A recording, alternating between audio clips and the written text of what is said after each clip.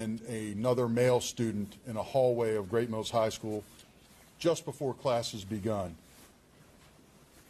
The victims of the shooting were transported by EMS, and the one male student went to MedStar St. Mary's Hospital, is in stable condition. The female student was transported to shock trauma facility, is in critical condition, and I am told that at 10:41 a.m. this morning, the shooter was confirmed deceased at Charles Regional Medical Center in La Plata. When the shooting took place, our school resource officer, who was stationed inside the school, was alerted to the event and the shots being fired. He pursued the shooter, engaged the shooter, during which that engagement he fired a round at the shooter. Simultaneously, the shooter fired a round as well. So in the hours to come, in the days to come, through detailed investigation, we will be able to determine if our school resource officer's round struck the shooter.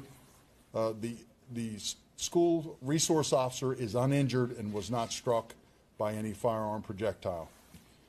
The SRO is with our detectives now, as are witnesses to the event.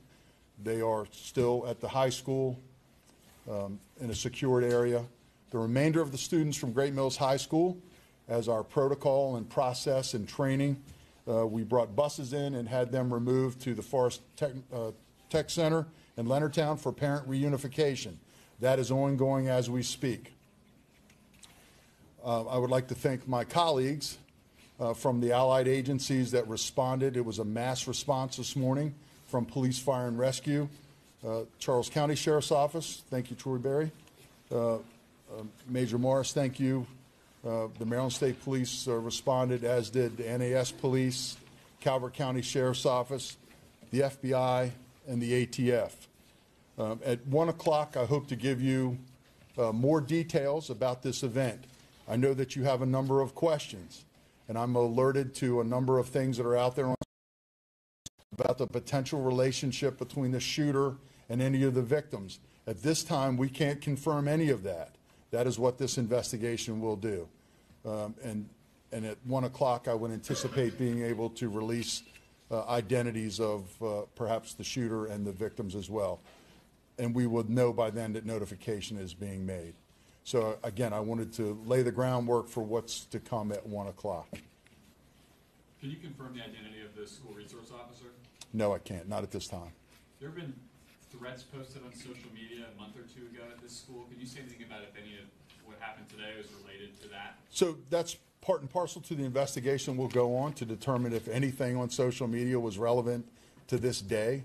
I'm not aware of anything, but again, we're going to go back and comb through that, as well as anybody involved, their social media posts. How many resource officers are for the school? We have a school resource officer assigned to each of our high schools.